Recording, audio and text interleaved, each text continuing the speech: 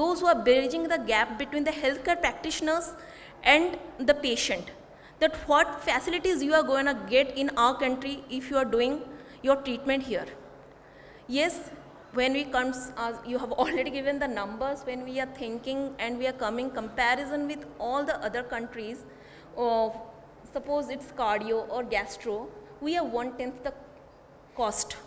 So we are quite inexpensive. Apart from that, thanks to all the pharmaceutical industries of Indians, like 80% of the cost depends on the pharmas, and we have quite affordable medicines and the aftercare services. When we come the challenges which we have, we really need to work on our visa processing. Thanks to the government, from last year, it is the visa process. If the patients are coming for medical tourism, it is just 1 day. We are getting visa and they can stay up to 30 days. Then if the treatment needs more time, they can extend the visa. Second is the infrastructures. Let me give an example. We all know that when it comes to plastic surgery, let's go with South Korea.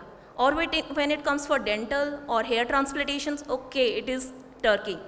Why that thought is coming to US and UK market? Just because of the infrastructures. They don't want to spend their time there in the hospital itself. The hotels in Turkey and South Korea, you can consider all the chain of hotels.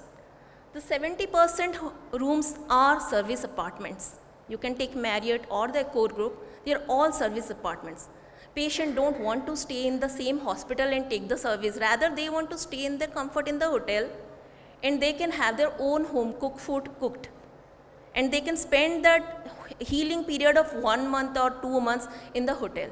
So we need to come up with that infrastructural facilities here in country.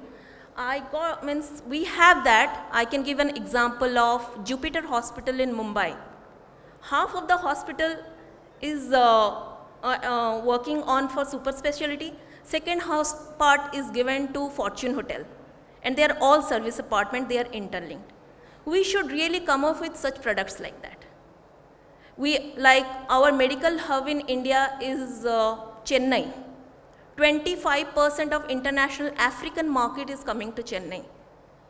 And when we consider with the airlines, Ethiopian Airlines, it flows from Chennai, Mumbai and Delhi, and the highest traffic is there in Chennai because they have the bed capacity of 12,500. So this is the thing where we really need to work on the infrastructure. And the utmost is our insurance sector. Our insurance we should comply with the HIPAA accreditations, where they can easily reimburse their insurance and they can really start working with our countries, and they can easily come to our destination to have their modern medical practices.